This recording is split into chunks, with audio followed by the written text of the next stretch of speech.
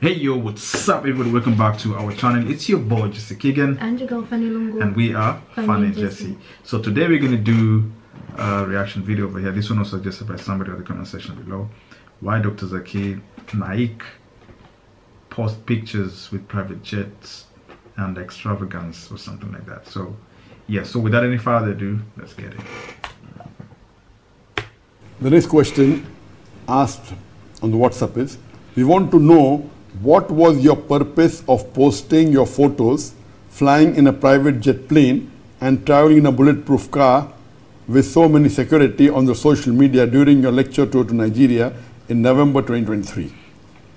Is this not showing off an extravagance? We love you for your dawa, not for your luxury and extravagance. This is a very important question. It's referring to my lecture tour, which was for 2 weeks to Nigeria from the 29th of October to the 10th of November. It was for about 2 weeks. And the lecture tour was very successful. And I remember that I posted on the social media twice that I flew on a private jet plane from Sokoto to Ilorin once, and second time from Ilorin to Abuja. And when I posted this on my social media, on the Facebook, on the Instagram, etc., there were thousands of comments. And Alhamdulillah, most of them saying, MashaAllah, may Allah subhanahu wa ta'ala reward you, you're doing a great work, may Allah bless you, may Allah give you more niyama. More than 99% of the comments were all positive. There was a small few comments, maybe 0.001% of the thousands of comments that came, a number very few, who did say that why are you posting that you're flying in a private jet plane? Isn't it extravagance? Or what is the purpose? So in reply, and that is the reason I chose this question when it was asked, that Allah says in the Quran in Surah Baqarah chapter number 2, verse number 271, that when you give charity and you announce about the charity you have given, it is good. But when you let your charity reach to the poor people in secrecy, it is better. So Allah says when you give charity, you can keep it silent. Like the hadith says, when your right hand gives, the left hand should not know. It's good. But that doesn't mean announcing is not allowed. Depending on your purpose, if your purpose is to show off, then announcing is not good. But if your purpose is to encourage others, when you give charity and when you announce and you encourage others, it's good. Because your main niyyah is so that other people also join in charity, other people get sawab. So if your reason for announcing your charity is to show off that, okay, I've given charity, it's not good. Better is to keep quiet. But if you're announcing, so more people join, so it is better to announce than to keep silent. And that's the reason you may be aware that just 2 weeks earlier, I won the case against one of the politician, that is the former Deputy Chief Minister 2 of Penang. I won a case against him when he defamed me, he wrote articles against me, and the court of Malaysia awarded me 1.52 million ringgit as damages. That's equal to 320,000 US dollars, equal to 2.7 crore Indian rupees. What I did, and he already gave me the money on the 7th of November, and I donated the complete amount for the Palestinian cause. The reason I announced is so that it encourages the others also to take part, that I have done and others will follow. It wasn't to show off. Similarly, now when you analyze that I did post twice on 2 occasions that I traveled in a private jet plane. If you know my talks, I always talk about simplicity. They should not be extravagance. They should not be unnecessary luxury. If you talk about extravagance, let me tell you, I did not pay a single penny for this private jet plane. The host was flying in the private jet plane. There were already 13 seats So me and my family joined them. If you wouldn't have joined them, maybe you would have to pay for the flight ticket by going by a conventional or a commercial plane. So to say that I spent extra is totally wrong. I did not spend extra, I saved money. So it's not extravagance at all. But why did I post it? If you see that I always say, and I tell the people, that see to it that your life should be simple, even though you can afford a business class, travel in economic class. And I do that. By Allah's grace, I can afford to travel in first class. But what I tell the people, you travel in economy class, a business class normally is 4 to 6 times more expensive than economy class. If you travel in economy class with little bit discomfort, it's not very bad, you can give that amount in charity. And that's what I do. In my full life, only on one occasion when there was an emergency, I had to be to that city and there was no tickets available in economy. I traveled only once in my full life. In the last 30 years of my travel, have I paid for a business class. That's a different thing than when I'm called as a guest of the government and they give me a ticket in business class, in first class. I've traveled a lot. I've been in private jet plane many times, and umpteen number of times. Not that I asked for it. The reason is because today the world has become a global village. And you find that there's a trend that you see in the social media, whether it be Facebook, whether it be Instagram, WhatsApp, YouTube, that people try and look for role models.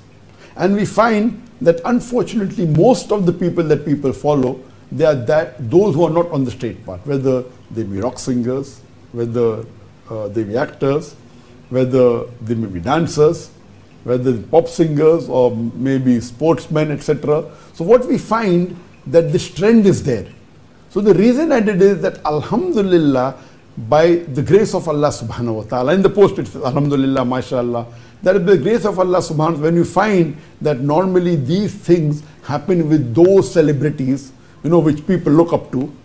So here my reason main was posting it to see that Allah subhanahu wa ta'ala gives the niyama even to his servants.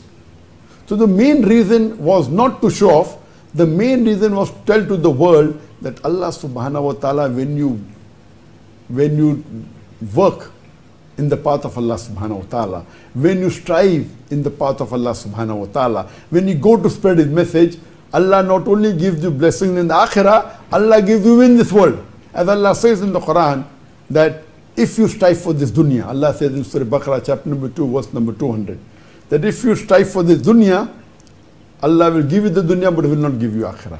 But if Allah says that if you strive for akhirah, Allah gives you akhirah and dunya. So I'm just telling the world that I am a da'i. I have sacrificed my life for Allah subhanahu wa ta'ala. I am doing it for akhirah. But see the goodness of Allah subhanahu wa ta'ala. See the niyama of Allah subhanahu wa ta'ala, that inshallah, Allah will give me Jannat al-Firdaus. Inshallah, we pray for that. We don't know, but we pray for that. But Allah is even giving me this dunya. How many people in the world have traveled in a jet plane? Maybe 0.001%. Out of the 8 billion people that are there, the percentage that may have traveled in a jet plane is surely 0.001%. So imagine Allah, we are not doing for this. I have never ever paid, only once for a business class, never paid for a first class, though we can afford it. Allah has given us the niyama. So the reason is to show that Allah subhanahu wa ta'ala even blesses those people who are striving the way. What we have today is that we look up to role models. And the best role model for the Muslim is Muhammad sallallahu alaihi wasallam. Our beloved Prophet Muhammad sallallahu alaihi wasallam is the best role model, and after that the other Anbiyas. The second category of role model are the Khulafa Rashidin. They are the second. After the Anbiyas, Muhammad sallallahu alaihi wasallam, no one, then the other Anbiyas, then we have the Khulafa Rashidin. They are the second best. Then we have the Sahabas. These role models of the past. Then we have role models of the recent past. Then we have the role models which are living. So when we look up to the reason that we see today is that it happened in the past. Okay, we know regarding the earlier answer that we know that Allah gave victory to the people who are weak in the past. What about today's? That happened maybe 1400 years ago, 1000 years ago, maybe few thousand years ago, talking about David and Goliath, talking about Battle of Badr. But Allah has given example. Even we know about the Taliban. For more than 20 years, the most richest country, the most powerful country in the world, they tried to destroy them. They spent more than $1 trillion, but yet the Taliban were one of the weakest in the world. They were victorious. So here also, here you see that it is an example that people strive in the way of Allah subhanahu wa ta'ala. We don't go for luxury. We don't, but Allah gives you. So the purpose of mine was just to show the niyama that Allah has given to a person who's walking in His path. And the reason I said that we traveled in a bulletproof car with securities, we could see that there were umpteen number of security in Nigeria. Not that somebody would attack me. Alhamdulillah, people in Nigeria love me. But this is a protocol that not only do they give these protocols to the head of states, etc., but even to a Dai. I remember when I went to Gambia, the amount of respect that the president of Gambia gave me. His main chief protocol officer said that no one, the protocol that you have got, even the heads of states don't get. I went to Indonesia and I could see that when I landed, when I reached my hotel, after every 50 meters there was a policeman. So from the time my destination, where I landed, to my destination, that is the hotel, there were hundreds or thousands of policemen on the street. I was shocked. Never ever have I been in such a protocol that there are policemen every 25-50 meters throughout for so many kilometers. I was shocked. So this is their love. So this is the niyama of Allah subhanahu wa ta'ala, hadha min fazli rabbi, to show to the world that you strive in the way of Allah subhanahu wa ta'ala, Allah gives you honor. We have the celebrities, you know, these pop stars, the singers, they have 1 million followers, 5 million followers, 10 million followers, 20 million followers. So Allah subhanahu wa ta'ala also can give a Dai millions of followers, whether it be on the Facebook, whether it be on the YouTube. So when we say Alhamdulillah, hadha min fazli rabbi, that on my Facebook there are 23.7 million followers. There is no English speaker, religious speaker in the world, whether it be a Hindu or a Christian or a Muslim, that Allah has given more than 23 million followers. And Alhamdulillah, it's a blessing from Allah subhanahu wa ta'ala. It is not to show off, it is to show that you strive in the way of Allah subhanahu wa ta'ala, Allah opens the pathways. So when I posted me flying a private jet plane, which a small percentage, 0.001% of the people in the world have done it, or having a bulletproof car with so much security, it's an honor, it's a protocol. So the reason was to show to the world that the honor that Allah gives you in this world and the akhirah. So it is to give an indication to the Muslims that you strive in the path of Allah subhanahu wa ta'ala. You strive for akhirah, Allah will give akhirah and this dunya also. So that was my only purpose. That is the reason. More than 99% of the comments said, MashaAllah, may Allah grant you more. They understood the reason. There may be 0.01% of the people, like the questioner who posed it. Then what was the purpose? They don't understand the hikmah of Allah subhanahu wa ta'ala. Because I always tell, and I tell that, you know, a person should have a low profile. And I tell that Allah subhanahu wa ta'ala has blessed me. Allah has blessed me even in this dunya. But in spite of that, we are on a low profile. And I've told that many times in my lecture, that I own a Toyota Innova car. That is the maximum. I said I cannot buy a more expensive car than this. Why? Because I feel above this will not be good. It's not haram. Allah has blessed me when I am earning millions of ringgit and millions of riyal every year. So easily I can afford a Mercedes, or I can even afford a Rolls Royce, the amount that Allah has blessed me. But I own a Toyota Innova car. That's the maximum. I think above this will not be good. It's not right.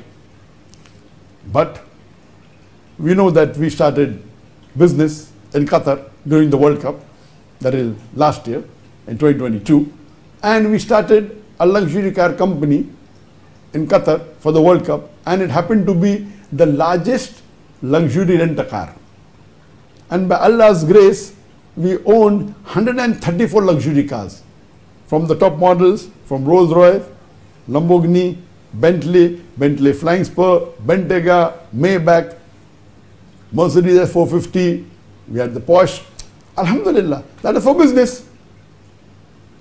Imagine the cheapest car that I had in my piece rent-a-car that was there. The cheapest car was 3 times more expensive than the car I own for my private use, Innova, Toyota. 3 times more expensive. So much so that when I went to meet my daughter in Qatar, I took the lowest car, that is Mercedes E-Class, E200, the cheapest car in my fleet. Because hiring outside I had to pay money, it was available. So I took the cheapest car and I saw to it that I travel in the lowest car if I'm using my car. I could have traveled in the best of cars. And now I've purchased a more cheaper car so that if I travel it should be a cheaper car. But when a da'i comes, and I made it a point that now since the World Cup is over, the business is not really very lucrative, but I yet maintained it so that there's no profit, no loss. But at the same time, any da'i that comes to Qatar, whether he be an Arabic da'i or an English da'i, if he is an Islamic worker, these cars are complementary. And many times, many da'is have come from different parts of the world. We give them the best of cars, not luxury car, super luxury car. They sit in a Maybach, they sit in a Bentley. Imagine hiring a Bentley or a Maybach or a Rolls Royce for a day. It is 9,000 riyal. That is $2,500. Of course, for a normal person, it's rough, it's extravagant, but that's business. We are catering to the multimillionaires or the billionaire, so that's a niche market. But when a da'i comes, I give him free. For me, it's costing me only a cost of the petrol. Because the car is there, the driver is there. If no one comes, then the car is there, no cost. So for me, the cost is only for petrol, which may be 60 riyals, maybe $15. So I give the best car to the da'i, depending upon the da'i. And they have never sat, most of the da'is, in these high-end luxury cars. So I want to honor them. It is not for luxury extravagant. It's because you're a da'i, I give you free. Of course, you cannot afford $2,500 a day. It's too expensive. Your air ticket economy class would be cheaper than that from whichever part of the world you come to Qatar. It will surely be less than $2,500 for one day. And we're there for 1 week, we give them full. So one of the reasons that we have maintained this rent-a-car in Qatar is to give free service to the da'i. Of course, traveling or using these super luxury cars like Rolls Royce, Lamborghini, Bentley, very few people have the thing. But I personally don't sit in these cars, though we own it. It's the company is in the name of my son. It's not in my name. But I'm just giving an example. We want to honor the da'is. So similarly, when people who own the jet planes, I remember when a person had sent his jet plane in South Africa to collect me, I said that instead of that cost of that you can give donation. They say, no, I give to celebrities. What better sawab can I give than to give a da'i like you in the world? So here Allah is giving His ni'mah. So when we have these postings, besides the hundreds of other postings, this is just twice a couple of postings each time to show to the world that Allah subhanahu wa ta'ala is blessing a person who works in His path. It is an example for the people that this is the ni'mah Allah gives you in the akhirah as well as the dunya. So it is just to show to the world that Allah subhanahu wa ta'ala takes care of you. You see to it that you don't be extravagant yourself in your life, but Allah will yet give you luxury. So it's a blessing that my children, we have traveled in various countries in the world. They have been in the best of hotels, 5-star, 6-star, 7-star, 10-star hotel. They have been there. At the same time, they have been to the low hotels. We have trained them that they should be ready as a da'i to be prepared to lead a life, a simple life. That's the reason I've said many times that me personally, for me and my wife, our monthly expenditure is only $500. Only $500. So that we keep our lifestyle low. But for the cause of Allah subhanahu wa ta'ala, when we travel, we see to it that we spend in the way of Allah subhanahu wa ta'ala, and Allah is giving us ni'mah. So all this is haza min fadli rabbi. This is because of the grace of Allah subhanahu wa ta'ala. So the main purpose of putting the post, whether it be the private jet planes or the security or the bulletproof craft, is to show that Allah is blessing His servants. هذا من فضل ربي. And we thank Allah subhanahu wa ta'ala. We are doing it for the akhirah, but Allah gives you akhirah and the dunya also. Hope this answers the question. What do you think though? I understand where he's coming from. Someone like him, yeah, is a well-known sheikh. I mean, people know him all over the world. Maybe if not 90%, maybe 80% of Muslims have heard about him. And he's very famous. So for him to have those kind of luxury, it's so inevitable. Because why am I saying that? Because he may not want to fly in a private jet, but the people who are inviting him, they're like, no, please, this is what we want to offer you. You know, have it. And what he has just really explained to us is that sometimes you just want to post something for a good cause. Not to brag, not to show people that I have, but to just show people that God has blessed me this far, and God can also bless you the same way God has blessed me. I'll talk about that later. But what I'm trying to say is this. What he just said towards the end, like they only spend $500 every month, him and the wife, it might be true. Why am I saying that? Because that's maybe the only money that is coming out of the pocket. But there are so many abundance coming from outside that is just giving them and they are receiving. Do you understand what I mean? Like, for example, maybe when it comes to food wise, when it comes to certain things, maybe it's just in plenty because people want to come and give. And humans have gotten to this point where whenever they see one of their leaders or one of their, especially religious leaders, they feel like when I give them, they receive more. Do you understand? It might be some sort of misinformation. Some of them believe so and they end up getting. Some end up doing that and they end up not even getting more. So it depends on how much your faith and belief is in them. But what I'll say is this. Do you think people should do that? I don't think people should be doing that. I think people should. Sorry, I want you to answer because sometimes I feel like the ones that give are the ones that don't have. Yes. And this is a very good thing that you've just asked. I mean, or made a statement about.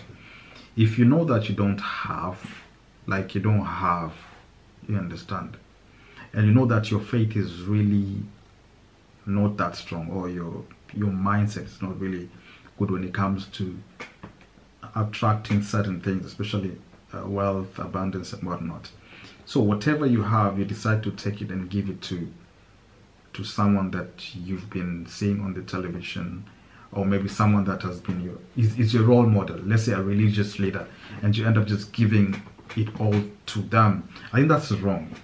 I think the most important thing you should actually understand is that, yes, I'm giving it to this person. What is it that I'm gaining from giving?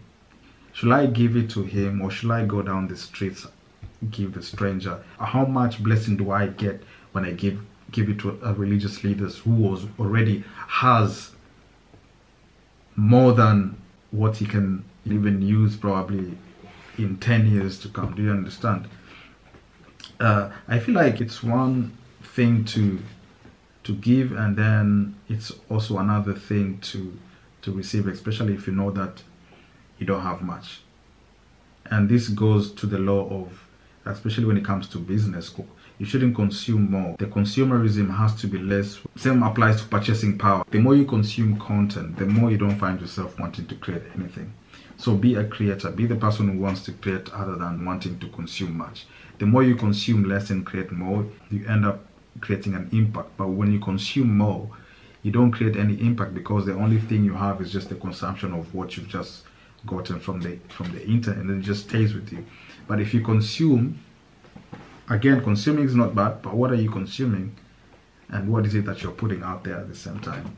So you think him posting that picture was okay? According to how he explained, it's all right, but I feel like if you're a religious leader, try to maintain, try to be, I don't know, be as modest as you can be. Be humble. as humble as you can be. Would you also say the same thing about Christian pastors, rather? Yeah, especially those ones, I mean, it has gotten to a point now. I'm asking like this because showing off. Look at the way he's explained it. But then we've also seen videos of Christian pastors having bodyguard security, all that, all those fancy things going on. Would you think that's okay also? Just like the way you just mentioned, that this is a protocol. I understand what it just... really protocol? Protocol by what protocol? Protocol by maybe if a higher statement comes in, they have to be given, yes, has to be given some you know, some protection. Do you understand? Because if anything happens to him in the land, we're going to be in charge of whatever thing that happens there. But do you think so? I think people really need that security. To be honest, if you have an enemy out there, if you know that you don't have an enemy, you don't need a what? You don't need security. And I think but for him, religion and government issues are two separate things. Yeah. So when you say for him is someone with the higher state, like in the state, yes, he's recognized to understand that, but still that's not government issues. Do you understand? Yeah, but do you know especially if you go to a country where maybe whatever religion you're coming from are not practiced. But look at this country that is going to 60, 80%, 90% Muslims. And once 60 or 90% is a Muslim in any country, look at the law that governs that country. It actually blends in with Islamic laws at some point. Do you understand? So once it blends in, it automatically makes him part of the government. Do you understand? So if he's flying in any of those Islamic countries, then he has to have those kind of protocols. He has just to, like, or they may provide. They will provide. Maybe it's a must. Maybe he will say that I don't need protection, but I don't think he can say anything like that. Do you understand? Why? Maybe he can say I need protection, or I don't have protection, but according to how he has explained here, he obviously told us that he doesn't ask for those things. He would rather just go into an economy class, but because people out there like, no, we're gonna do this for you. We've done this to a lot of celebrities and whatnot. Why don't we do it for you? When coming to protection and bodyguard, whatever thing, just the way he has explained it, there are protocols. Just like what I've said, in case anything happens to him, what's gonna happen? We're all at risk when we travel to another country. Yes. But then that's what I'm saying. I feel like I have mixed emotions about this. Do you understand? Yes, there's someone who won't like you here and there. That's understandable. Not everyone can like you. But exaggerated security that attracts attention is what doesn't sit well with me. Yes, provide security, that's fine. But I don't know. I really don't know how to feel about this. Given the chance also to fly on a private jet, of course I'm going to take that picture and post it. I will post it. Anyone of us will. Yeah. And again, this is one of those things that even he knew that, you know, there are those little ego that you have, or pride that never comes out, that you have to show the people. Do you understand? That's so those yes, exactly. So those are the things that it never comes out from a man or from a woman or whatever, people in general. What I'm trying to say is this: if you're a religious leader, okay, yes, you know that the kind of people who follow you. How do you want to inspire these people? You inspire these people with the word of God. Do you want to inspire these people with the earthly things that getting into a private jet and you post it out there to show them? Now, exactly, earthly things. Yes, earthly things. Now it's like you're going into a different sector or different set of ambience, where now people will start to look at you different, because normally this is how humans are. When you're at a certain stage, you start very humble, but the moment you get to yes, but when you get to a certain stage where you are people really, you're out there. Do you understand? Famous. Yes. Known. Things start to change drastically. If not drastically, maybe. I feel like you should change with the whole process anyway. Yeah, I mean, you should change gradually. Okay, I get it. Change come. You shouldn't be there the whole time. I've been working 11 years. Should I be there at the same spot? No, I need to change. That's what Jay-Z said. Like I can't be in the same spot. I can't be in the same spot 11 years. And you want me to be in the same spot? No, I have to move to a different stage in life. But now these are for the people who are out there, who want to show themselves that, hey, I've moved on to a different set of life. But now when it comes to religious leaders, I feel like, yeah, you have your life. We get it. You have your own life. But if you have dedicated your life to serve the people, especially to educate the people with the word of God, then let it only be the word of God.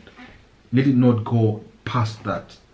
Let it not go to a point where now it has, especially most of these African leaders, even some other Muslim leaders out there who post things just to show the people that, hey, you know what?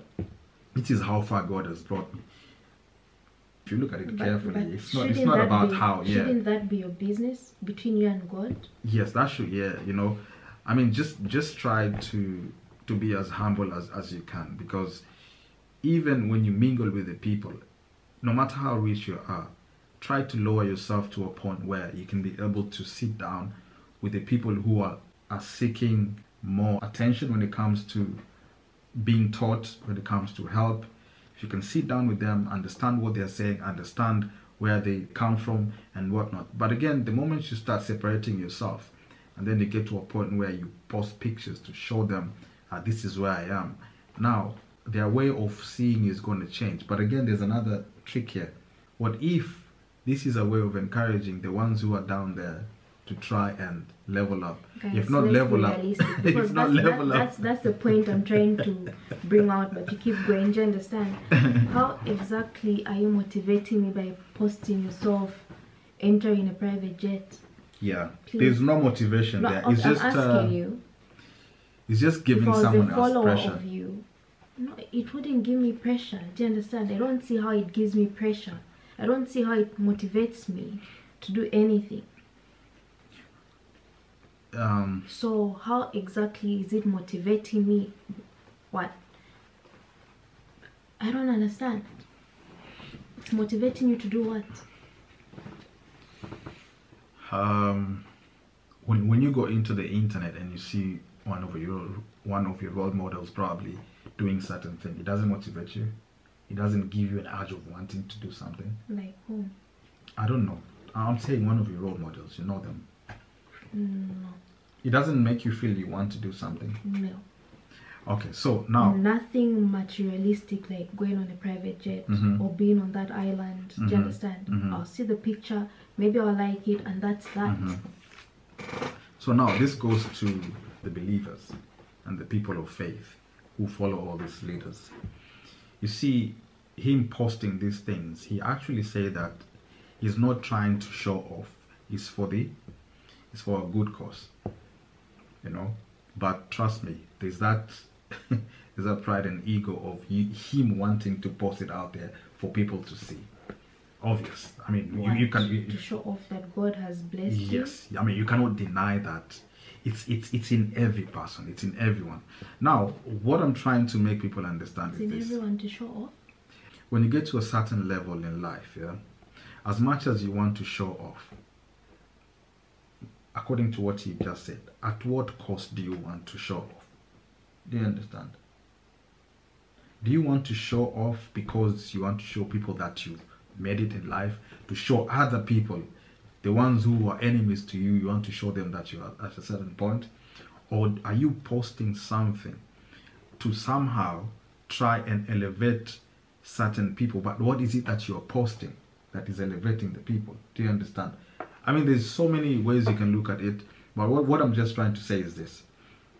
For the believers and people of faith who are out there, we've seen day and day, night and night, where certain religious leaders post things to show you that God has blessed me this far. And it's through your money that you give. It's through those sadaka. It's through your what do you call this? is through your offerings and the things that you give to them. As much as you want to give, also look at what you have in your pocket. Some people go ahead and give whatever they give, and then they don't eat.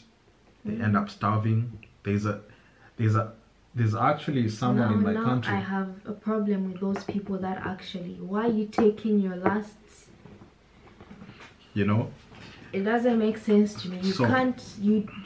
And I don't think God appreciates such a thing. How can you get your last money, feed your friend, and not feed yourself?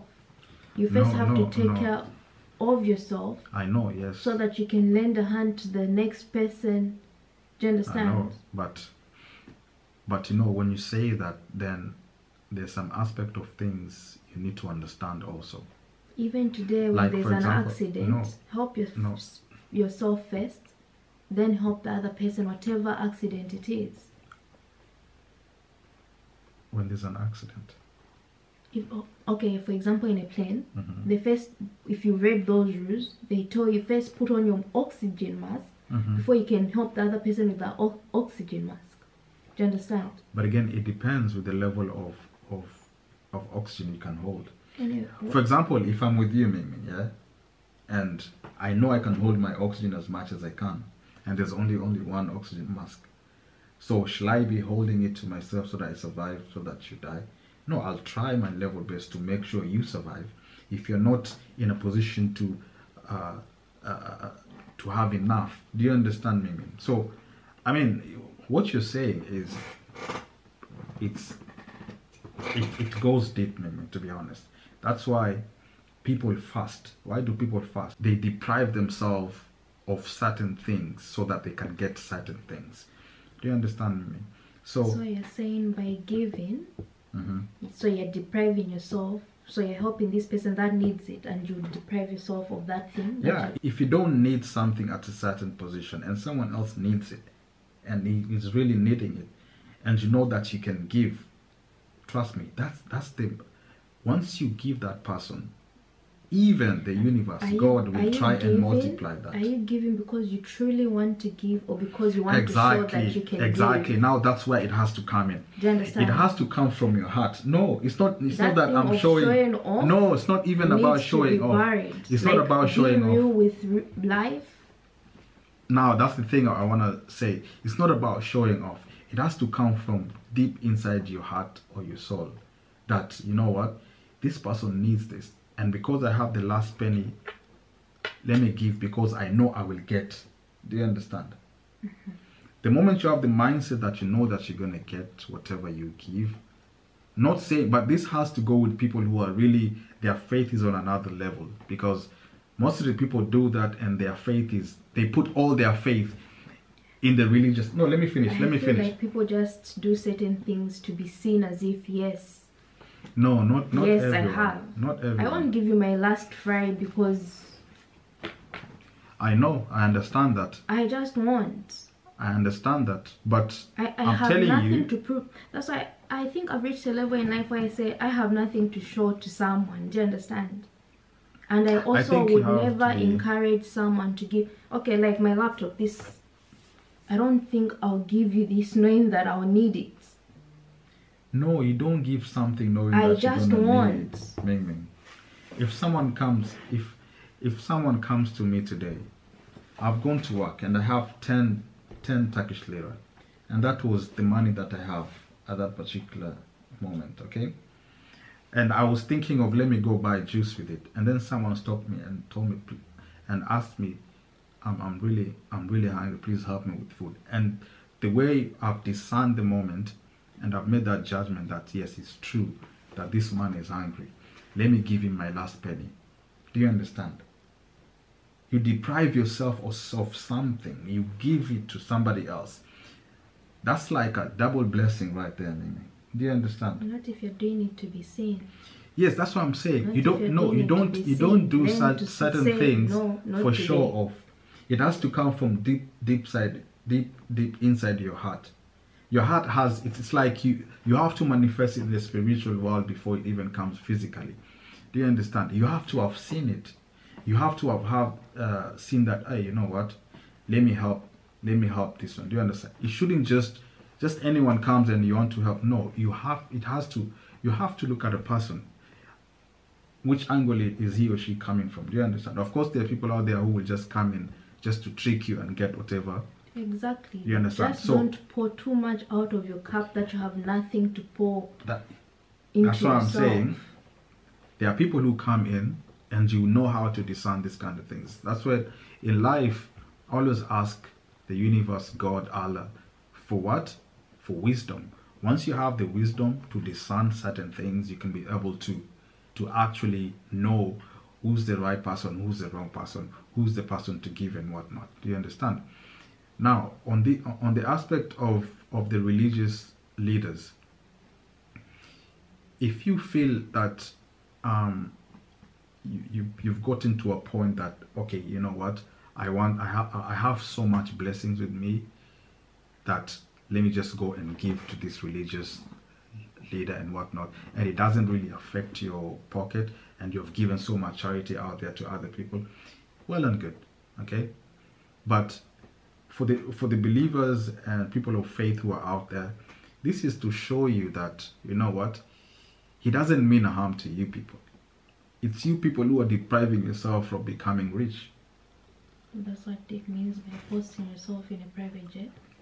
No, I mean, if you know that you're that kind of a person who you go give to a religious leader, and you know that you don't have that much, then you have to rethink of that.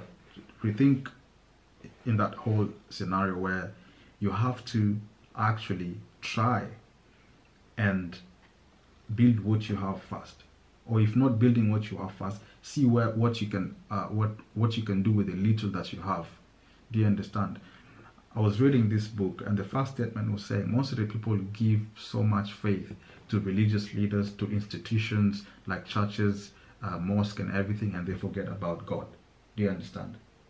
Once you have the faith with yourself, bringing us back to what I'm saying, people are giving because they want to be seen.